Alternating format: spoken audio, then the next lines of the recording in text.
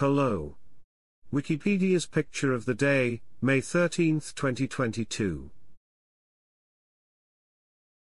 Today's video is about variable oystercatcher.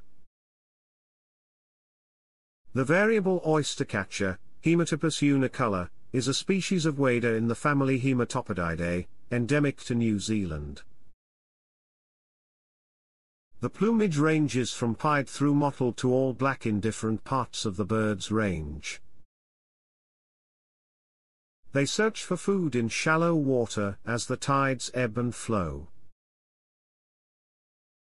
Food is mainly located visually, but when it is dark or the food is obscured, they will probe the substrate with their bill.